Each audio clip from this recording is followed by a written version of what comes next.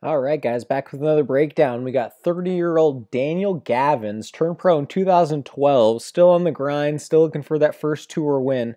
Little funny side fact about Daniel here, he's actually the record holder for the Trackman Combine Test, which tests the accuracy, distance of every club in your bag. Gavin scored a 93, and it's the best anyone has ever recorded from tens of thousands of attempts, better than Poulter, Tiger, anybody else that's tried it. Pretty amazing. Pretty crazy.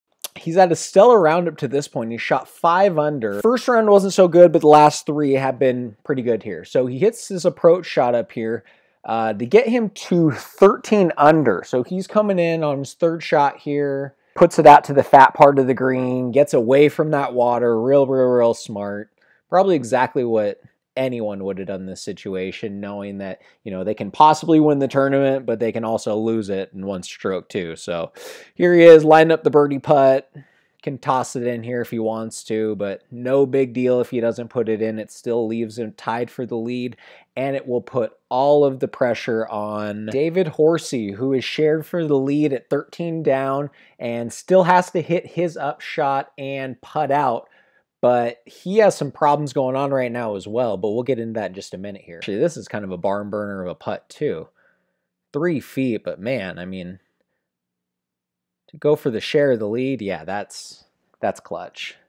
Pure clutch from Daniel Gavins. So shoots 5 under for the round, gets him at 13 down for the tournament, tied for the lead.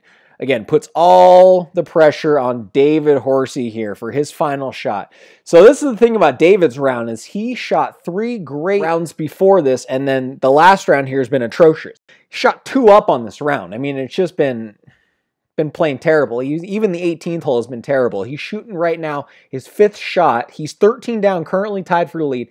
If he makes this, holds it out, he'll tie to go into a playoff. I mean, he literally has to hold this out. I think he's 100-something out. So good attempt here. I mean, 3, 4, 6 feet out, whatever, but didn't go in. Daniel sees it. Caddy sees it. Stoked. How awesome. How awesome. What a moment for him. An absolute moment for this guy. He's been grinding it out for 8 years on the tour. Actually, 9 years on the tour. Sorry, 2012 is 9 years. So, I mean, good for him. Good for him. Great win. You know, he's got the Shotman, the Trackman record. Now he's got a tour win.